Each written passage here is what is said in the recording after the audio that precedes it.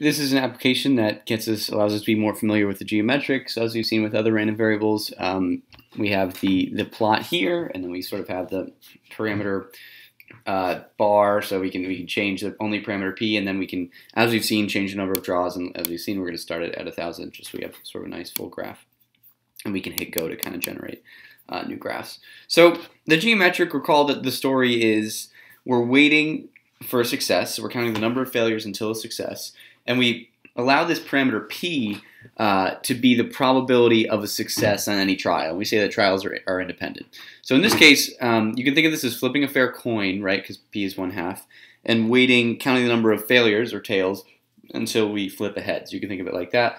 It makes sense that this is kind of centered around, 1, it's close to 0. It's probably 0 a lot, right? It's 0 half the time because we flip heads right away half the time, and then it's also close to 1. So that makes sense. And it also helps to think about what will happen as we increase or decrease p.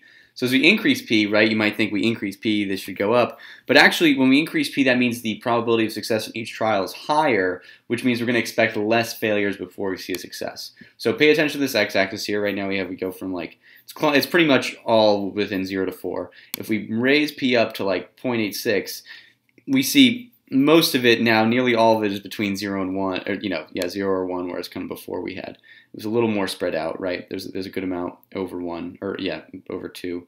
Whereas we bring it all the way up, bring it up to 0.92, it's nearly everything is 0, right? 92% of the time this is 0.